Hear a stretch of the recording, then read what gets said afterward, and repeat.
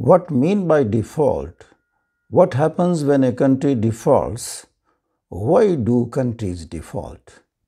Default or financial default of a country is its inability to repay a loan, debt, the interest, principal, or both. Its consequences are disastrous. When a country defaults on its debts, it becomes less attractive to investors and it will become difficult for the state to access new funds from the international bond market. The defaulted countries may face the serious situations. Financial markets, including stock markets, collapse. Borrowing becomes difficult. Currency devalues and price hike goes on. Investment, both foreign and local, goes extremely down. Imports are banned. Fuel shortages if the country is the importer of fuel.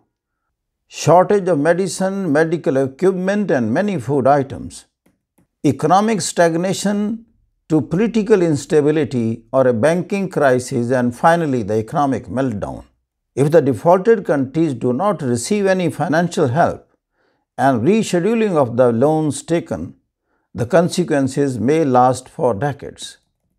Why does a country default? Long-standing budget deficits, misuse of funds, financial corruption, financial mismanagement, spending on lavish infrastructure, and inability to generate the revenues. In the past, around 147 countries defaulted since 1960.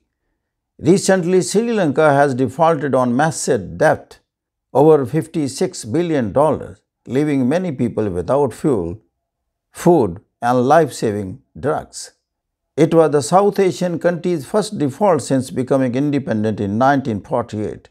In 2018, Sri Lanka earned over $5 billion from tourism, which dropped to $1 billion in 2020 as travel was suspended during the coronavirus pandemic. The Ukraine war also affected the smooth supply of global food shortages. That has hit Sri Lanka as well.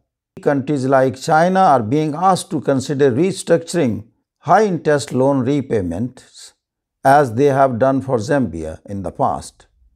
As the government scrambles to figure out debt payments, Sri Lanka's 22 million people are bearing the brunt of the lack of funds. Imports have been banned, resulting in fuel shortages and medical supplies. International organizations like the International Monetary Fund, the Paris Club, United States Aid Program, and the World Bank, they are reluctant to extend further loans or investments in this situation. In the recent past, Argentina defaulted in 2001 on $93 billion of foreign debt.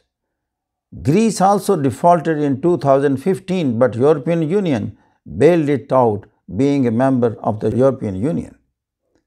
Thank you very much. God bless you.